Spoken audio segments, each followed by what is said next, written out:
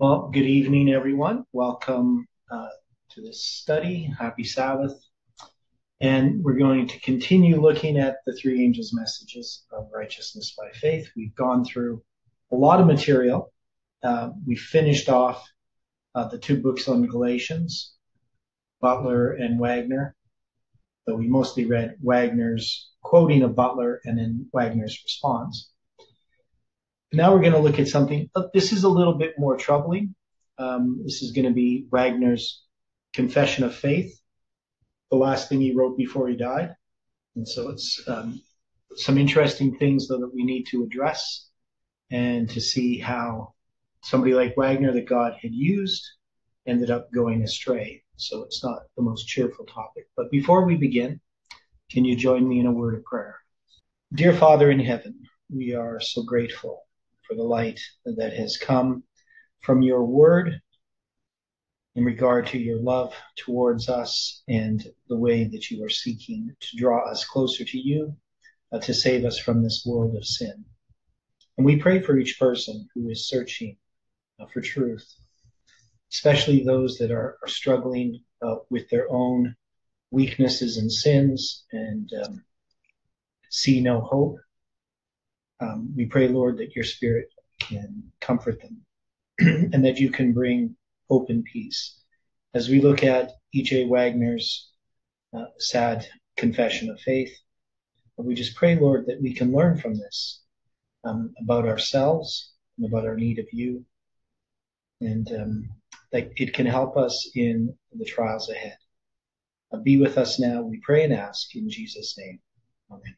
Well, happy Sabbath again. So we all know that Jones and Wagner ended up having some problems in regard to the church. A.T. Jones, and we're going to read some A.T. Jones as well. His, I can't remember the title of it, An Appeal for Evangelical Christianity, something like that, that he presented at the 1909 General Conference.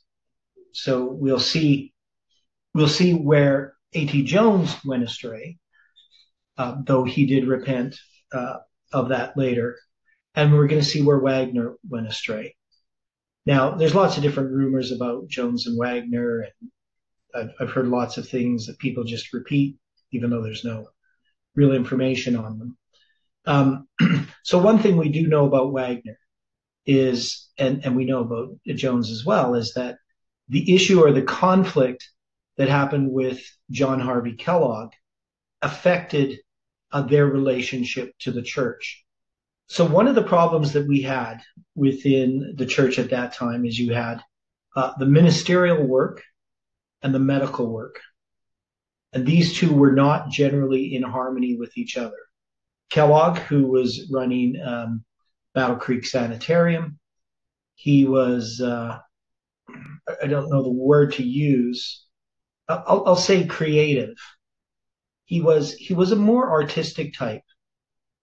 And even though he was a doctor, he was a very popular figure, and he sought to have a sanitarium that would be a world-class medical institution, and it did attract very wealthy people and important people from all over the world. To know exactly what went on in the heart of Kellogg, we know that a lot of it was a battle that he was having with the ministers. So Kellogg, who wrote a book called Colon Hygiene, was very strict in diet and health reform, and a lot of our ministers were not. So there was a conflict in that area. Plus, Kellogg sought to control the sanitarium, and the ministerial part of the church sought to control the sanitarium as well. And they had very different visions. People like A.T. Jones, who accepted health reform, he was friends with Kellogg. And with Wagner ended up being involved in pantheism, something which Jones never got involved in, but Wagner and Kellogg both did. And Wagner, because he went to England and it was a very popular idea, this sort of was very spiritual idea, and Wagner got caught up in England. He wrote a book called The Everlasting Covenant, I think, which is replete with all kinds of pantheistic ideas. Actually, a bit more overt than what you see in Kellogg's book, The Living Temple, for which the Battle Creek, the printing house there was burnt down. The Review and Herald building there was a fire there, and I believe, at least I haven't looked into it recently, but it delayed the publication of the Living Temple. The plates were burnt or something. So some people attribute that. So we know that Wagner and Jones both went astray, and for different reasons. With Jones, my assessment of it, of everything that I read, is that Jones just took too personally the opposition that was happening to the message.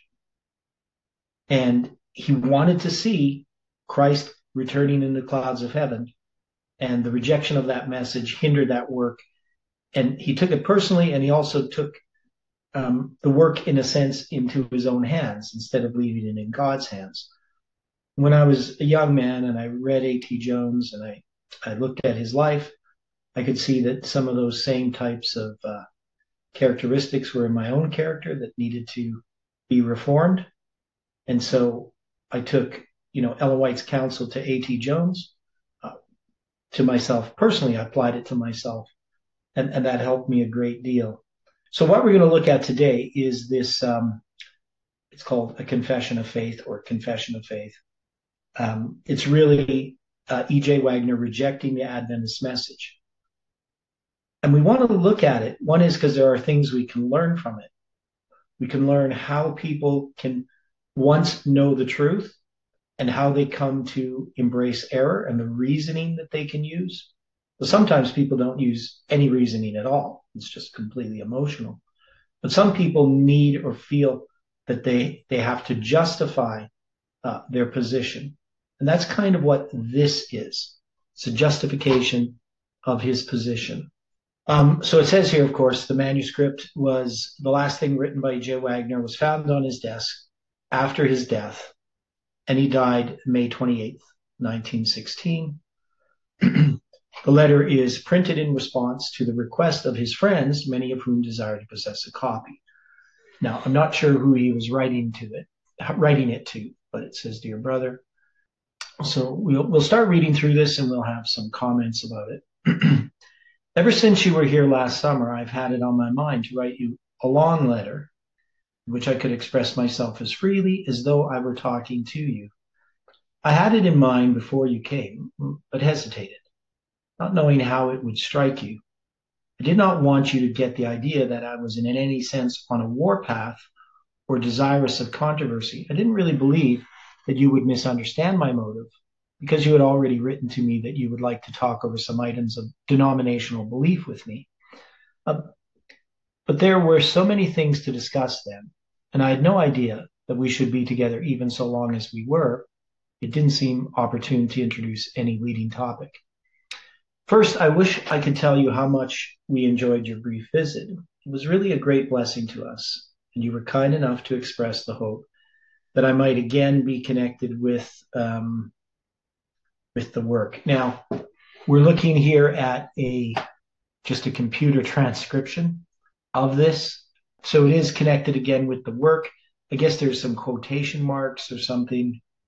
I'm actually can look at the actual PDF, but the PDF is kind of hard to read. It's not high resolution. So this is actually easier to read. And he says, I remember that both you and Brother Blank expressed the same wish when you called on me a few minutes on your way home from the general conference. Your brotherly kindness touched me. It's not making sense. Just hang on. For some reason. There we go. Yeah, your brotherly kindness touched me, although neither then nor at any time since have I for a moment entertained the thought that such a thing could ever take place, nor can I say that I have wished it under the present conditions. Although I cherish the tenderest memories of my association with many former fellow workers. But I was glad for the kind wish and for the brotherly spirit that prompted it, and it furnished an additional reason why I should write this letter as a sort of confession of faith, that you may know more clearly where I stand. I may see that it is not indifference that keeps me out of the work. It is indeed as a confession of faith and not as an expression of disbelief of old doctrines that I should like to have to consider this particular statement of my ground for knowing that I could not be, and I don't know why some of this maybe it might be easier reading the other document. You got a separation of the words, the letters, I mean. Yeah. So they end up with this, where did the document go? You got so many things open here. I had this open and I can't find it now. So what does he say here? Yeah, it's when they're underlining stuff in this thing and the thing converts it can't read it. So he says, has made me see more clearly than ever before that Paul was not a theologian. So I'm going to switch to this other document. I didn't realize this one was so bad. Maybe it looks okay on your computer, this one. That Paul was not I can see it on there. Okay, but that he simply stated self-evident truths really as self-evident as any axiom in mathematics.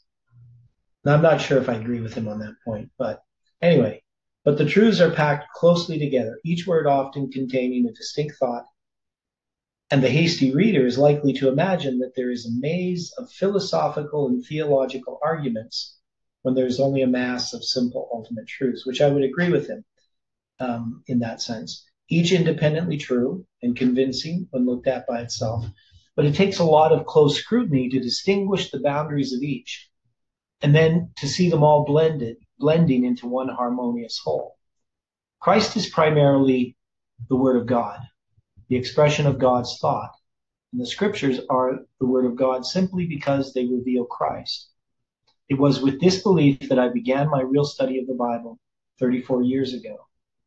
At that time, Christ was set before my eyes, evidently crucified before me.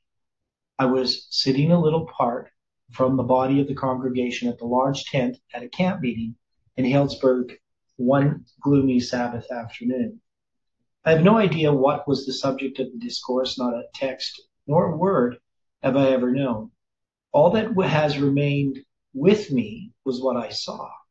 Suddenly a light shone round me, and the tent was for me far more brilliantly lighted than if the noonday sun had been shining, and I saw Christ hanging on the cross, crucified for me. In that moment, I had my first positive knowledge, which came like an overwhelming flood, that God loved me and that Christ died for me. God and I were the only beings I was conscious of in the universe. I knew then, by actual sight, that God was in Christ reconciling the world unto himself. I was the whole world with all its sin. And I am sure that, I'm sure that Paul's experience on the way to Damascus was no more real than mine. Now, remember, he's telling of his experiences 34 years earlier. And even though Wagner is trying to say this is not a rejection of Adventist doctrines that he once believed, old doctrines he once believed, really that's what this paper is. And his appealing to his original conversion is not, I guess for me, it's not convincing. That is, something has happened in his experience. He has wandered away from God, and he's going to appeal to his experience in the past. Can our experience in the past stand today? No. Yeah. So we know, it's not once saved, always saved, right? Right. We could. What's that? Sanctification. Right. So he's going to appeal to something that God did in his life, which I believe, that God did. But I don't accept that we can look at our past experience and say, well, because God did this in my life, that means I must be on the correct path now.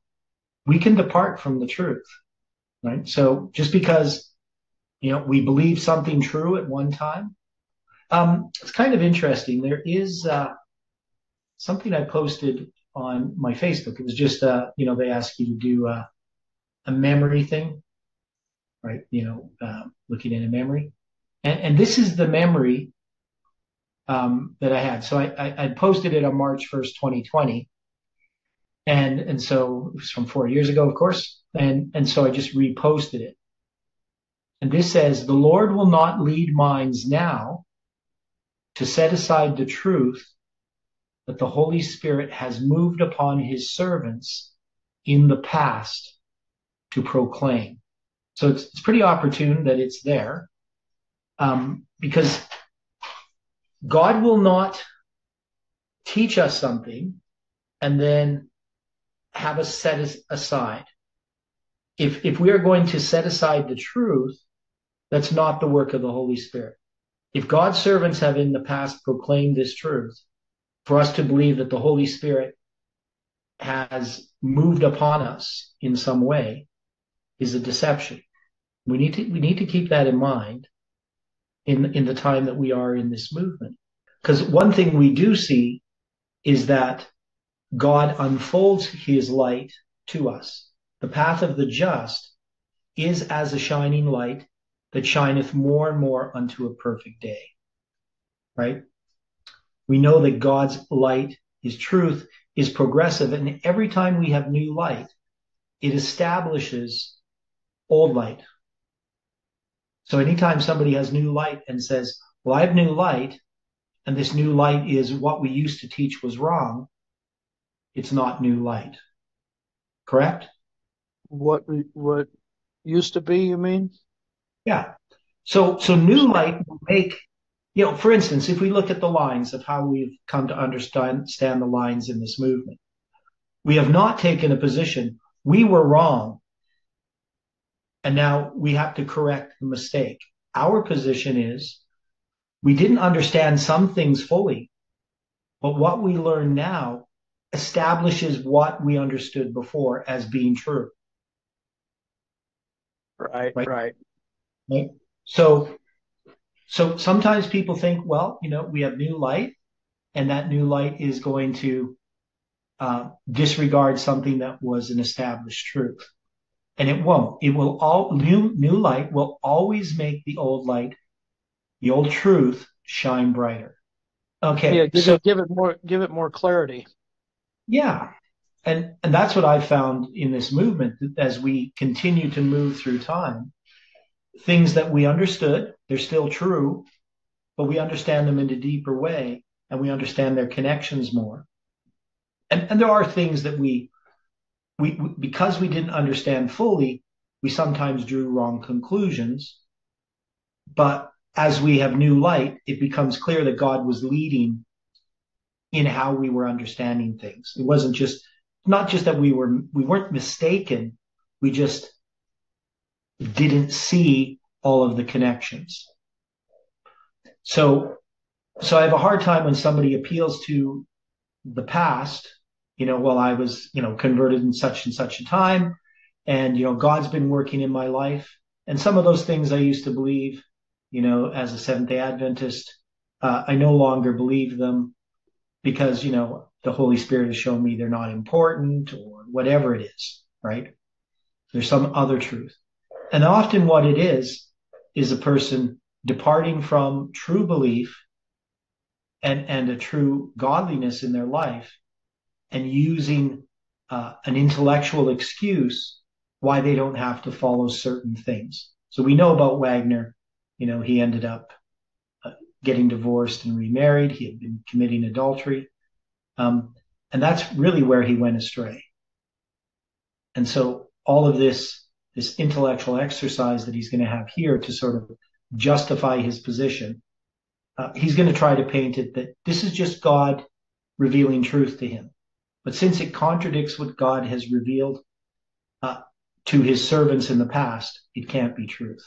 So Now he says here it was an impersonal, extra-biblical revelation, for no text and no human being was connected with the experience. So I'm not sure why he means impersonal. I guess he just means no other person. So there was no person involved. I would say it's probably a personal experience, but he's using it in a different sense here. But believing that the Bible is God's revelation to man, a revelation of himself, I knew that it must have been designed for the giving of just such a revelation as I had that day. I knew and still know that from the Bible, the gospel teacher is to be set forth by the Spirit what no ear has ever heard nor can hear, and what has never entered into the heart of man. So what is he saying here? He's saying that there can come into our understanding from the Bible things that no one has ever thought of before, that no one's ever heard, they never heard nor can hear, and what has never entered into the heart of man. So he's paraphrasing a Bible verse. I resolved at once that I would study the Bible in the light of that revelation, in order that I might help others see the same truth.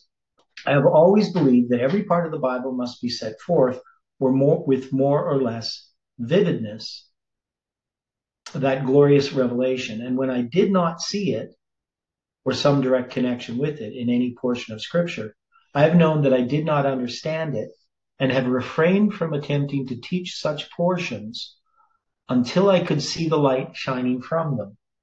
So that means he's studying the Bible, always keeping before him that revelation that he had, that God loves him and died for him. Okay. Christ must be the beginning and end of all Scripture, as he is the author and perfecter of faith. It was the Spirit of Christ that testified in the ancient prophets, and so the Scriptures are the testimony of Jesus, the testimonies to which the psalmist so frequently refers. We know God, first of all, as the Creator in Christ, in that living Word that was God in the beginning, in that living Word that was God in the beginning, everything exists. For in him were all things created in heaven and on earth, visible and invisible. And he is before all things, and in him all things hold together or consist. So this sentence here, so God is, first of all, the creator in Christ. So Christ is the creator. God uses Christ. And in that living Word that was God in the beginning, everything exists. So we know that they exist by Christ spoke things into existence. For in him were all things created in heaven and on earth, visible and invisible. And he is before all things, and in him all things consist or hold together. So he's using this. Now he has his own understanding about what he's saying. So if we read it, we just see it for what it is. But anyway, we'll go into that later as he brings out some of these ideas. Therefore, he that spared not his own son, but delivered him up for us all, how shall he not with him also freely give us all things? God saves, and I have to switch over to this other page. God saves by his creative power. Creation is first and last and all the time. God created everything perfect. Man's disobedience brought sin into the world and all our woe with loss of Eden. And God, with whom is no variableness, neither shadow that is cast by turning, redeems all by the continued exercise of the same power that brought all into being. God was not taken by surprise, for he himself knew what he would do. No new work was instituted. The works were finished from the foundation of the world.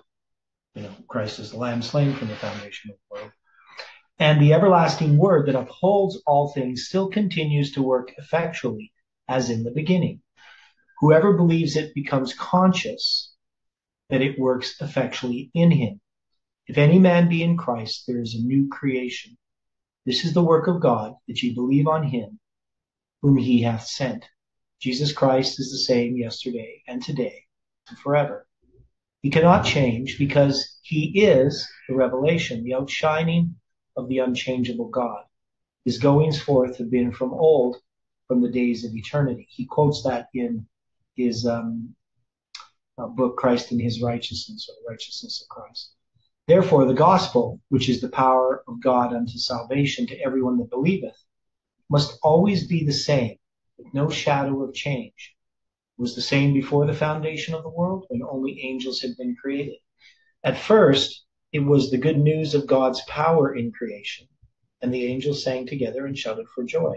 Later, it was the good news of God's power in creating anew, and again the angels sang together and shouted for joy. But no new feature has ever been introduced, because the power of God is necessarily as unchangeable as God himself. God has not grown greater, stronger, or better as the ages have passed, because he was as great and strong and good in the beginning as he could be, always infinite in everything. So he's building up to some ideas here. So, I mean, we can agree with these ideas, that Christ is the one that created, and it demonstrates God's power, and God is unchangeable. And then he says, so Christ is the all-sufficient sacrifice from before the foundation of the world. It was through him that pardon was offered to Lucifer and his deluded host before man was created. The offering was rejected because Satan would acknowledge no greater than himself. And as he knew perfectly what he was doing, his probation ceased. And so Christ, in coming to the earth, took not on him the nature of angels, but only that of sinful man. From the simple truth that Christ is the image of the invisible God, the shining forth of his glory, the manifestation of his unchangeable character, himself the same yesterday and all the yesterdays and today and forever, we must believe and know that from the days of eternity of old until now, Christ has exercised the threefold office of prophet, priest, and king. He was born to the throne not merely in Bethlehem, but from his goings forth. From the beginning, he was constituted heir of all things. Yet have I set, literally, anointed, my king upon my holy hill of Zion. Now, this idea of prophet, priest, and king, you're going to find it in A.T. Jones' book, The Consecrated Way to Christian Perfection.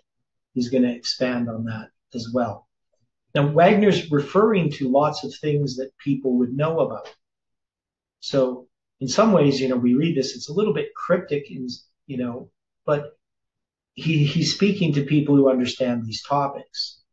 So, prophet, Christ has certainly ever been, since as the living word, he has spoken for God. He is the mouthpiece of a divinity. He was the prophet of God in the beginning, when the heavens and earth were created, since it was by him that the creative word was uttered. And he was the same prophet when he came preaching peace to all, both near and far. God was preaching peace by Jesus Christ centuries before Christ appeared in Judea. And he references Isaiah 57, verse 19. And how about the priesthood? 1,000 years before Christ, so this is going to be this point here. Before Christ appeared in the flesh among men, David wrote by inspiration, Jehovah said to my Lord, sit thou at my right hand until I make thy foes thy footstool, which is kingship. And Jehovah hath sworn and will not repent. Thou art a priest forever after the order of Melchizedek. So hopefully you can kind of pick up on some of these pieces to see where he's going with this. Further, it is as true of Christ as of high priests taken from among men, that he is ordained to offer both gifts and sacrifices for sins. None but a priest can offer a sacrifice acceptable to God. King Uzziah affords a sad proof of this, and therefore Christ's priesthood must necessarily have antedated his offering of himself. Obviously, then, he was priest before his crucifixion. Now, there are some problems with what Wagner is saying. What would be these problems? How would we address, maybe you don't notice yet. He was priest before his crucifixion. Yeah. agree with that. Well, so I mean, the idea is he's going to end up rejecting the sanctuary message, right? As we understand it as Seventh-day Adventists. I'm just going to see if I can find it here. Okay, so this is, I'm going to switch over here to A.T. Jones' Introduction to a Consecrated Way to Christian Perfection. And you're going to see that Jones and Wagner are going to be at odds with each other. So he says he was a prophet before the crucifixion. And Jones is going to show that this is not the case. But anyway, in the manifestation of Christ the Savior, it is revealed that he must appear in the three offices of prophet, priest, and king. Of him as a prophet, it was written in the days of Moses, I will raise them up a prophet from among their brethren, like unto thee, and I will put my words in his mouth, and he shall speak unto them all that I shall command him. And it shall come to pass that whosoever will not hearken unto my words, which he shall speak in my name, I will require it of him. In Deuteronomy 18:18 and verse 19. And this thought was continued in the succeeding scriptures until his coming. Of him as priest, it was written in the days of David, yet have I set anointed my king upon my holy hill of Zion. Psalm 2 verse 6. So Wagner quoted this verse. And this thought likewise was continued in all the scriptures afterward unto his coming, after his coming, and unto the end of the book. Thus the scriptures abundantly present him in three offices of prophet, priest, and king. The threefold truth is generally recognized by all who have acquaintance with the scriptures. But above this, there is the truth which seems to be not so well known, that he is not all three of these at the same time. The three offices are successive. He is prophet first, then after that he is priest, and after that he is king. He was that prophet when he came into the world, as that teacher come from God, the word made flesh and dwelling among us, full of grace and truth. Acts 3:19-23. But he was not then a priest, nor would he be a priest if he were even yet on earth. For it is written, if he were on earth, he should not be a priest. Hebrews 8 verse 4. But having finished his work in his prophetic office on earth, and having ascended to heaven at the right hand of the throne of God, he is now and there our great high priest, whoever liveth to make intercession for us. As it is written, he shall be priest upon his father's throne, and the counsel of peace shall be between them both. But he was not that priest when he was on earth as that prophet. So now he is not that king when he is in heaven as that priest. True, he is king in the sense, and in the fact that he is upon his father's throne. And thus he is the kingly priest and the priestly king after the order of Melchizedek, who through priest of the Most High God was also king of Salem, which is king of peace, Hebrews 7 verse 1 and 2. But this is not the kingly office and throne that is referred to and that is contemplated in the prophecy and the promise of his specific office as king. The kingly office of the promise and prophecy is that he shall be king upon the throne of his father David, in perpetuation of the kingdom of God upon this earth. This kingly office is the restoration and the perpetuation in him of the diadem, the crown, and the throne of David, which was discontinued when, because of the profanity and wickedness of the king and the people of Judah and Israel, they were taken captive to Babylon, when it was declared, and thou profane wicked prince of Israel, whose day is come, when iniquity shall have an end. Thus saith the Lord God, remove the diadem and take off the crown. This shall not be the same. Exalt him that is low and abase him that is high. I will overturn it, and it shall be no more until he come whose right it is, and I will give it him. Now, we studied this in connection with some of Jeff's articles dealing with Daniel, I believe it was Daniel chapter 2. And Jeff was making an argument dealing with the Sunday law. I don't remember all the details of what Jeff was saying in the article. It's one of the early ones. But he was making an argument that Christ became king at the second coming, I believe.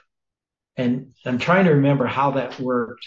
He was making this argument regarding the Sunday law. And I can't remember enough of it. It was because one is it was was rather confusing. It didn't really follow or make sense. My argument was that the kingdom, the final kingdom, the Roman kingdom, has to end before Christ returns. And that Roman kingdom, we are still in the Roman kingdom, right? So we know when they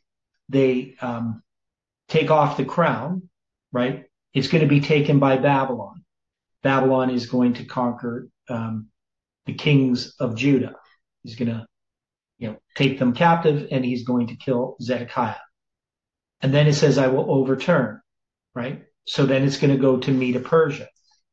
And then I will overturn, and it's going to go to Greece.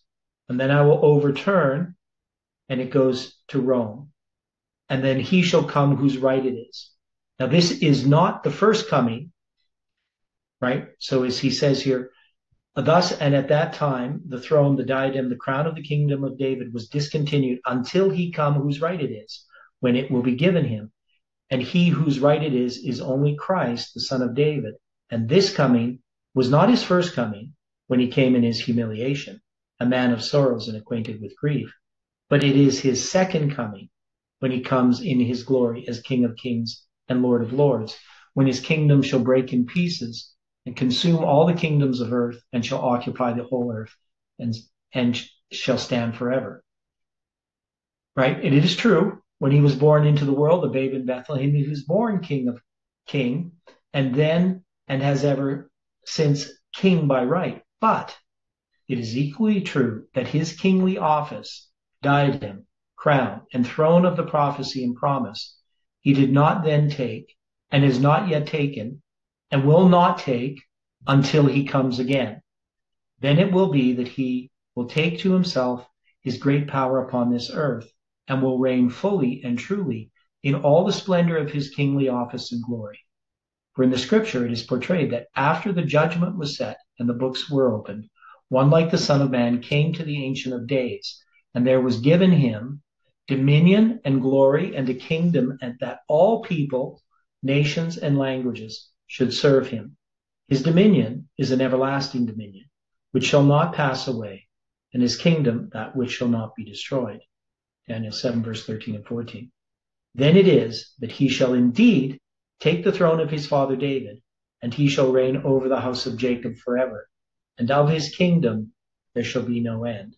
Thus it is plain that in the contemplation of Scripture, in the contemplation of the promise and the prophecy, as to his three offices of prophet, priest, and king, these offices are successive, and not all nor even any two of them at the same time. He came first as that prophet. He is now that priest, and will be that king when he comes again. He finished his work as that prophet before he became that priest, and he finishes his work as that priest before he will become that king. Right? So we could read more, but you get the idea here. I hope this is helpful for people, because, one of the things I find is these types of truths aren't generally presented in Adventism, and they are quite important. And Wagner's departure from Adventism is a rejection of this truth. So if we go back to Wagner's article, so you can see that Wagner's actually talking in a context when he's talking about this topic, which we hardly ever talk about.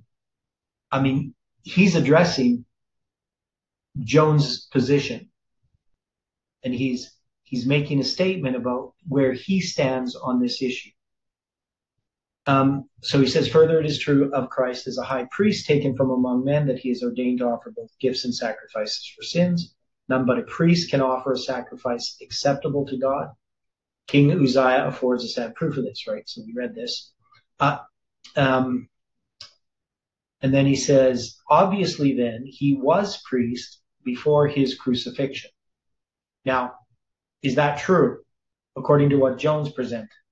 Now it says he gave himself for our sins, just as truly when he went about doing good and healing all that were oppressed of the devil, saying to the broken in spirit, thy sins be forgiven thee, and living life to the dead, as when he hung upon the cross. Isaiah declared, the Lord hath laid on him the iniquity of us all. And surely he hath borne our griefs and carried our sorrows. So his priesthood must date back to Isaiah's time. And since grace was abounding at the fall of man, for where sin abounds, grace much more abounds, we must believe that Christ was priest at least from the foundation of the earth. So what Wagner is going to argue, and I think you should be able to see it, is that the idea that Christ is our high priest now in heaven is an irrelevant truth, because he's always been a high priest. That's going to be Wagner's view. Now, yeah, like you said before the cross, he was a priest. Mention that. He tries to say, well, but you could see even the sense, is Christ always been a king? Yes, right? Yeah. Is he a prophet? Well, he speaks for God, right? I mean, yeah. But Jones is quite clear that there are specific periods of time in which he operates as a prophet. Even though we can look at Isaiah time and it talks about his priesthood, we know that there is a time when he takes the office of a priest, which is after his crucifixion, right? Because he has to then minister as our high priest in the heavenly sanctuary. And that's not going to begin till the day of Pentecost. So Wagner is going to reject the ideas behind Adventism. But he's not going to do a good job of it, right? As you can see, he's not going to go, point by point with Jones and try to argue. He's going to use a more philosophical argument, which is kind of odd because he talks about how Paul speaks so plainly and just says these axiomatic truths. And what he's really trying to argue is these things should just be self-evidently true, right? What he's stating here in his confession, that really there's no way that you can argue with it. That is, an axiomatic truth is like a mathematical truth. It's something true by definition. A good idea of an axiom would be, the idea of definitional truths. So, for instance, a bachelor is an unmarried, never married male, right? Man, human being.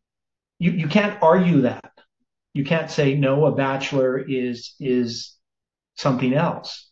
A married man is a bachelor, because that goes against the definition. And so Wagner is trying to finesse his position by just stating things as being true without proving them from God's word. He uses some examples, but he ignores other things. And the reason why this is important, we see people doing this all the time. We see people doing this with different doctrines, feast keeping, lunar Sabbaths, anti-Trinitarianism, different types of ideas, even within this movement, that people are trying to finesse, and they're not well established. And one is they reject light that has already been given. And what people will say is, well, new light, Ellen White didn't believe something because she didn't have light on that. And so what she said was not true because we now have new light. We saw this with Parminder's group. Ellen White just spoke the way she spoke because she was a 19th or 19th century American woman. And so she had certain beliefs that just were true in that time, but aren't true today, because truth is ever changing dispensationally, right? So this is an important point. So we need to, in understanding this issue of righteousness by faith, I really hate actually going through this of what Wagner is saying, because it's very sad, but it is a lesson we need to learn. We need to be able to examine ourselves and the tendency that human nature has to depart from truth for self-justification. So we know that Christ is a priest, but his office as a priest does not date back to Isaiah's time in the sense in which it is understood in the scriptures. Remember, God is outside of time. So when Isaiah is appealing to Christ, just as when a man offers a sacrifice, That sacrifice represents Christ's sacrifice that's going to happen in the future. Even though Christ is the lamb slain from the foundation of the world, we know that there is a historical time that Christ is crucified. Now, you could argue, and Wagner does argue this, that Christ is always constantly being crucified. But the Bible plainly says that Christ is going to be crucified once at the end of the world, right? Which Paul is talking about his day. Yeah. Right? So Christ isn't constantly crucified. That's a Catholic idea. Every time they have a mass and the priest calls Christ down from heaven, that he's crucifying the Son of God afresh, in a sense, in the sacrifice of the mass. You've heard that idea? Yeah. And Wagner uses a similar idea. And in his book, the Everlasting Covenant, he tries to argue that every time you eat bread, it is a sense of sacrifice of Christ. He says that the Catholic priests don't go far enough, that everything is stamped with the cross of Christ. Christ is, in a sense, being constantly crucified.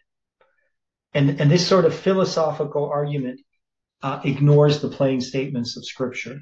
So we know that obviously grace abounds, sins abounds, but we're not going to make the argument that Christ was the priest from the foundation of the world. He is a priest, right?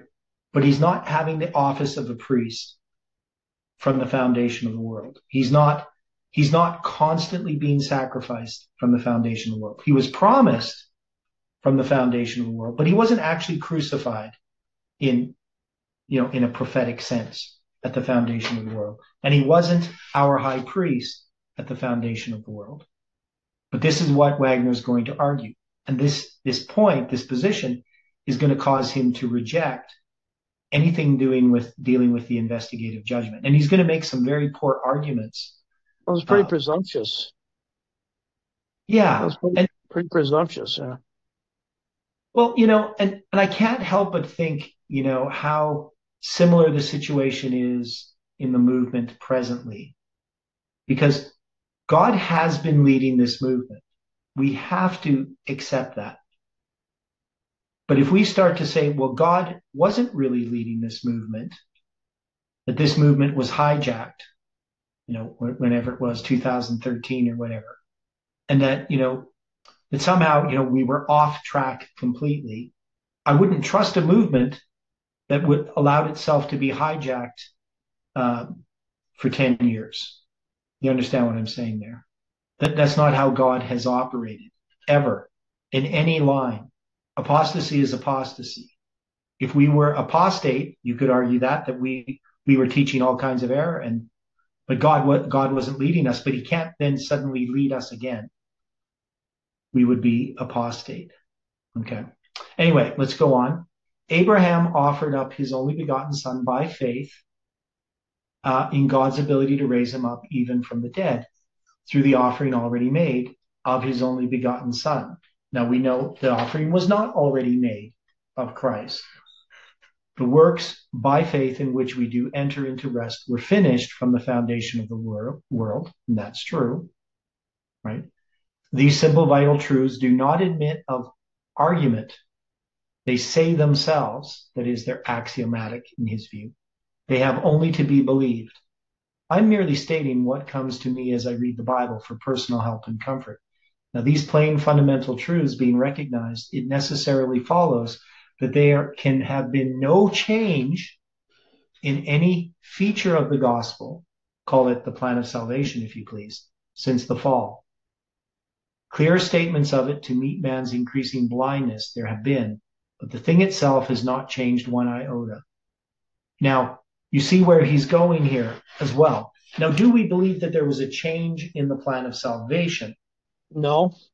No. But we do believe that there was, that God has dealt with human beings in a progressive way, right? We do have different dispensations, right? Progression, God leads the Israelites out of Egypt, and he's going to, have Moses as, his mouthpiece. Aaron's going to be the high priest. We have actually, priests that are literal men. Now, those things are types of something that are going to come. But so the plan of salvation, everybody's been always saved by grace through faith. But the external application of it differs. There are dispensations, and he's arguing that there isn't, right? That God never dispenses his gospel at different ways in different times. And that's clearly a contradiction of the scriptures. Clear statements of it to meet man's increasing blindness there have been. So he just says it's stated differently, but the thing itself has not changed one iota. Unto us was the gospel preached as well as unto them. And we believe this. I mean, obviously the gospel in its essence is the same, but it's in its manifestation, it appears different. We believe that by grace of the Lord Jesus Christ, we shall be saved even as they. The unchangeable God has but one way of saving men. Any change would make either for perfection or for imperfection. No one will for a moment admit that God would or could make a change tending towards imperfection. But to claim the change toward perfection would be no less to bring a charge of imperfection against God. Now, this is what we would call equivocation. That is, taking the meanings of a word in one sense and applying them in a different sense to make an argument. So, for instance, when somebody grows, is there change? Do we change from being a baby to being an old man? Oh, yeah. Okay. Is that change? Glory. From What's glory that? to glory. Right. From So glory it's not to glory. So change does not mean change from perfection to imperfection or from imperfection to perfection, right? Now we're just using the example of human beings, but God's work of salvation for man is a progressive work. There are steps. As we follow the steps to Christ, we change in our relation to God. God is not the one changing. The gospel's not changing, but man is changing. So this is not, so to argue that it has to, if you have something perfect can't change. Well, we know that a seed, when it grows, it's perfect in every step of its growth, right? If it's, a healthy seed.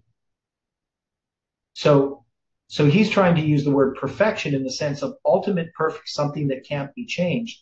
But that's not the perfection we see in God's creation. We can't say that, because if God made the world perfect, does that mean that it could never grow or change? The plants wouldn't grow because they were perfect already? Anything changed from perfection would be an imperfection? It's a silly argument. Grow and progress, Yeah. So he's not making a very good argument, but it can fool people. And that's what equivocation is for, changing the definition of a word. So obviously something that's perfect can't become imperfect, but it doesn't mean that it can't change. But he says any change would be imperfection for something that's perfect, because it's already perfect. So if it changes, it must be imperfect. But no, things that are perfect can still change from glory to glory. Believing in God. Really distorted. Yeah. Really distorted view. You think about it. But we need to understand this about ourselves, of how we can distort truths by playing these types of games. Believing in, you must admit. I'd also like to understand for myself the application of sanctification in this definition somewhere. Mm-hmm. Personal sanctification, because being fully aware of my imperfections, it's almost imperceptible when I do anything that's good of God doing it in me, I would believe. So I don't know. where does sanctification fall into this definition? You're showing us right now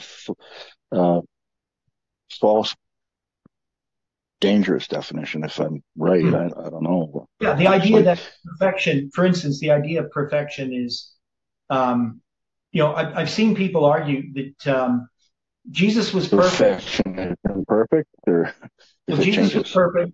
They would say Jesus was perfect. That means he couldn't have ever made a mistake. Like when he built his first chair as a carpenter, it was perfect. Yeah. And the question is, right. what false do you mean? definition. It's a false definition of perfection because they have this idealized idea of perfection. Now, if Jesus... It's a Greek idea, isn't it? Yeah. So Jesus, in learning something, we all know those that don't make mistakes don't learn anything or don't do anything or something like that. Christ would have had to learn how to be a carpenter. That means he would have to grow and develop as a carpenter to become a better carpenter. He couldn't have been a perfect carpenter the first time he started doing carpentry. But I've heard people argue that he had definition. Right? Right. And so but everything that he did to his best of his ability perfectly. Right. When he did things, because he learned and applied. Yeah. See, because that's called creature perfection, which doesn't exist. Even in Christ as a human being, he never had creature perfection, but he had a perfection of character. He had a perfect, godly character. Everything he did was to the glory of God. Bringing it back to me again. Yeah. But just applying it, in my work life, when I did a job, I took seriously the idea that I was doing it to glorify God. So I'd always want to do my best. And sometimes self gets in there, you want to be seen as a real good worker, good at your job. But doing it for God, I remember one time walking up the stairs with a heavy load on my shoulders. And halfway up, I'm struggling. And the second way up, the thought came to me, I'm doing this for God. And I stood up taller and I got more strength to do the job even. And it turned out so good. But doing it for God. So this is where this idea of Christ doing things perfectly by his character. So in my character, I was doing that job now perfectly because I was doing it for God. Is right. Yeah, because it's about character. And as Ellen White says, that a small plant is perfect at every stage of its growth. Right. And that's right. So something that grows, it doesn't go from perfection to imperfection just because it changed. Okay. So he's making a faulty argument. So he's just saying that God could not have changed. So the gospel must always have been the same. So there couldn't have been a time when Christ wasn't our high priest. So the idea that he's going to be our high priest, after his resurrection, ministering in the heavenly sanctuary, and then that he's going to be moved to the most holy place. Wagner's going to reject all of that. So he says, believing in God, we must admit that the gospel was the same and as complete in the beginning as it is now. Now the word complete is a synonym for perfect, right? We know that? It seems to be, yeah. Okay. So if we have something that's complete, like a plant growing when it matures, it's perfect even when it's not complete. Now, we know that the gospel has a time in which it is complete, in which it goes to maturity. God's work on this earth in salvation has a progression. And you can't say it was complete in the beginning, because if it was complete in the beginning, why are we here? Now, the gospel is not completed yet. So we can use the word complete, and understand that there comes a time when God's work of recreation, of making the earth new, comes to completion, comes to perfection, comes to maturity. And that is God's plan of salvation. It's not something that is the same right from the beginning to the end, in the sense that it's complete all the way through. It can't possibly be. There comes a time when it is complete. It is a progression of work that God has done on this earth. through the various dispensations. So his argument is faulty. For it is but the revelation of the life of God to and in man dead in sin. That is the gospel, but that is not complete. Okay. Man had but one need since the fall, salvation from sin. By one man, sin entered into the world, and death by sin. Sin carries the death in its bosom and is essentially death. Therefore, the need that man suffers can be satisfied only by the gift of a perfect life, a life free from sin, a life victorious over death. So God in Christ gave his life for and to sinful men. That is the sum of the gospel. Okay, so, I mean, he's partly true here, right? I mean, now he's using the word some, right? So he's used the word perfect, he's used the word complete, and he's used the word sum. Now, the sum is the adding up of something to completion, right? So we know that there comes a time in which this work is completed, when the sum of the gospel is added up, it's tallied, right? But that's not now. You can't just argue because man has need of a savior now, that means that the work of salvation has been completed. We know that the everlasting gospel is a three-step testing prophetic message that develops and demonstrates two classes of worshipers, right? It is a progression, but sin is a condition, not an entity. Now, why does he say this? I mean, I like this. I don't know, but on the topic of sin, it brings to mind a quote that God must destroy sin, and if the sinner does not let go of his sin, God must destroy the sinner, because he's destroying the sin that he's holding on to. Right. So that's kind of, yeah. Yeah, this is kind of. So is it not something that we hold on to, though? So. Sin is a condition in the Bible. It is also an entity, right? So this is what I call false. So this is a. Is that right then? Yeah. Yeah. So this is a false dichotomy. Like, it's true, sin is a condition, but that doesn't mean that it's not there. And someone else was going to say something there too. Okay. I didn't hear anything. Started to. Okay. Well. So it is not only a condition. What do you mean an entity? Well, so an entity Something just means you can handle. A thing. A thing. Yeah. Solid thing. It's not solid. It doesn't necessarily need to be solid to be a thing. Or perhaps like I've heard said that Jesus was more solid than a door when he walked through it. What he's going to try to say here is he's going to try to argue that sin can't be transported, right? So you'll see what he means. And this is a false argument. So he sets up a premise by creating a false dichotomy, two different things that he believes are mutually exclusive. If it's a condition, it can't be an entity. If it's an entity, it can't be a condition. And so he's saying it's a condition, not an entity. So he says it exists only in the individual and can be removed only by a new life in the individual.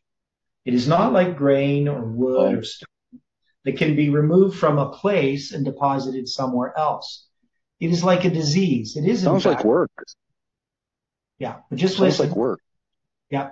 I'm having trouble he's following. making an argument that our sins can be transported from one person to another, from us to Christ. Wagner? This is Wagner. This is Wagner talking? Okay, yeah. And Wagner's giving a position that there's some problems with that Jones is going to address? I'm waiting for the correct side here. Compare it. Well, we will talk about the correct side, but I'll just provide it because we know as Seventh-day Adventists what he's saying is wrong. So Wagner is saying, does Jones write against this that you're going to be telling us about, sharing with us? No, because Jones isn't writing against this. Jones just happened to. Wagner was actually responding to something that Jones had said years earlier, right? So he knew about what Jones was saying about prophet, priest, and king, and he's going to contradict Jones. And now he's setting up. So I just happened to know that A.T. Jones, what he had said about prophet, priest, and king in the introduction in The Consecrated Way to Christian Perfection. So that's why I was one of the more challenging math students too, because I always wanted to know why. Just because it is. Anyway, let's go on and read this here. We want to look at his argument first. It exists only in the individual and can be removed only by a new life in the individual. It is not like grain or wood or stone that can be removed from a place and deposited somewhere else. It is like a disease. It is, in fact, a mortal disease. It can no more be removed from a person and carried by another person and deposited in some place at a distance from the sinner than a fever can be taken away from a sick man by the physician and stored away in some warehouse provided for the purpose. So he's creating what we call I'm just pointing out all these logical fallacies. So this is I can't think of the technical name for this, but it's basically using a comparison that is analogy. It's a false analogy, right? So it's true. We can say that sin is like a disease, but that's not the only thing it's like. So just because we can compare a sin to a disease in certain aspects of sin, we can't just say that's all it is. And we see this in Adventism dealing with things like forensic justification, right? Judicial justification. I can't remember all the different terms. Different types of justification. They're different illustrations or examples or analogies that help us understand the work that God does in our life. But we can't take the analogy and make it the rule, make it more than what it is. It's just an analogy. It's just a parable. It's just a comparison of two different things. So sin is like a disease, but it's not just like a disease. It's only one aspect. Right. Okay. So he says, I am not unmindful of the statement that Christ does bear or take away our sins. He bears the sins of the world. By bearing them, he takes them away from those who accept him as their savior.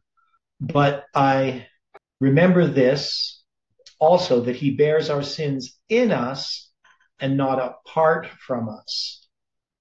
He bears them because he has come in the flesh. Now there's a truth to this, but he starts to play with these analogies and bends things. So you're going to see where he's going to go with this. So we'll continue reading.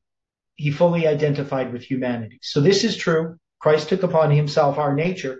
If he had not taken upon himself our nature, he could not have borne our sins, right? So in a sense, you can say our sins are contained within human nature. The sins of the world are upon him because he bears the world. He bore the sins of the world, of our common humanity, in his own body, up to the tree, and by the cross, the body of sin is destroyed, that a new life may begin. But let it not be forgotten that the cross on Calvary profits us nothing unless it is erected in our own hearts, and we are crucified with him. Paul shows in Romans 10, verse 6 and 9, that we do not find Christ in heaven or in the grave, but only within, crucified and risen again in our own hearts. And when by faith we know that for a fact our sin is taken away, even Christ does not bear it now, because his endless life has swallowed it up. He bears the sin up to the cross, and if we allow him to take us with him to the cross, so that we are crucified with him, our sins cease to be, or they're blotted out with the old life that there ceases to be. And I don't really understand what he's saying here at all, to be honest. It's kind of meaningless babble. Wasn't Wagner a Methodist or which faith he came from? I don't think he was a Methodist. Okay. I can't remember exactly. I mean, his dad, I think he was an Adventist because his dad was first an Adventist. Oh, so where I see. He came from, I'm not sure. J.H. Wagner is his dad. Sin is not an entity, neither is it a debt in the ordinary sense of the term, to be canceled by the payment. So that would be another type of way of illustrating the gospel, right? Sin. By the payment of something, even of a life, by and to some other person apart from the sinner. All the illustrations, so now he's going to talk about these illustrations of the atonement for sin as being the payment for a man's debt by some benevolent person, give a faulty idea of the truth. Now, it's true. It does give a faulty idea, just as saying that sin is a disease gives a faulty idea. If you take this illustration as explaining everything about it, right? We know that sin is a debt, right? We know that the wages of sin is death. The Bible is not speaking nonsense. It's illustrating using examples, comparisons with things in the world to explain something. All of these illustrations are imperfect in and of themselves. And so when you argue against one analogy over another analogy, you're making an error, right? We can say sin is not a disease. I mean, in every aspect in which a disease is, right? It has certain aspects like a disease. It has certain aspects like a debt, right? Okay, a debt is something apart from the debtor, but sin is part of the sinner. Well, that's kind of silly. I mean, I hate to say it, but when you have an analogy, do analogies always stand on every point? Are they illustrating every aspect? They're not illustrating every aspect of a truth. They can't possibly. They're usually three.